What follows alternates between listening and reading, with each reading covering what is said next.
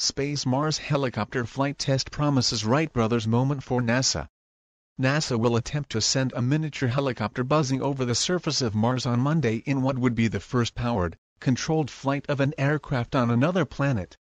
Landmark achievements in science and technology can seem humble by conventional measurements. The Wright brothers' first controlled flight in the world of a motor-driven airplane, near Kitty Hawk, North Carolina, in 1903 covered just 120 feet in 12 seconds. A modest debut is likewise in store for NASA's twin-rotor, solar-powered helicopter Ingenuity. If all goes to plan, the 4-pound whirligig will slowly ascend straight up to an altitude of 10 feet above the Martian surface, hover in place for 30 seconds, then rotate before descending to a gentle landing on all 4 legs.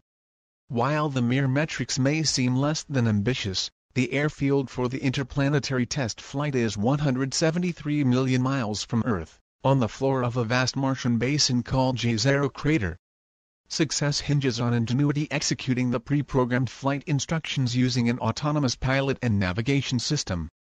The moment our team has been waiting for is almost here, Ingenuity project manager Mimi Ong said at a recent briefing at NASA's Jet Propulsion Laboratory JPL near Los Angeles.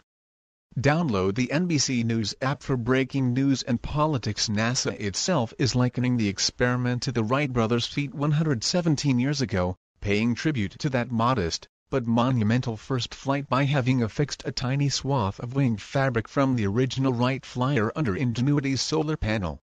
The robot rotorcraft was carried to the red planet strapped to the belly of NASA's Mars rover Perseverance, a mobile astrobiology lab that touched down on February 18 in Jezero Crater after a nearly 7-month journey through space to search for traces of ancient life on the planet. Although Ingenuity's flight test is set to begin around 3:30 a.m. ET on Monday, data confirming its outcome is not expected to reach JPL's mission control until around 3 hours later. NASA also expects to receive images and video of the flight that mission engineers hope to capture using cameras mounted on the helicopter and the Perseverance rover, which will be parked 250 feet away from Ingenuity's flight zone. If the test succeeds, Ingenuity will undertake several additional, lengthier flights in the weeks ahead, though it will need to rest 4 to 5 days in between each to recharge its batteries.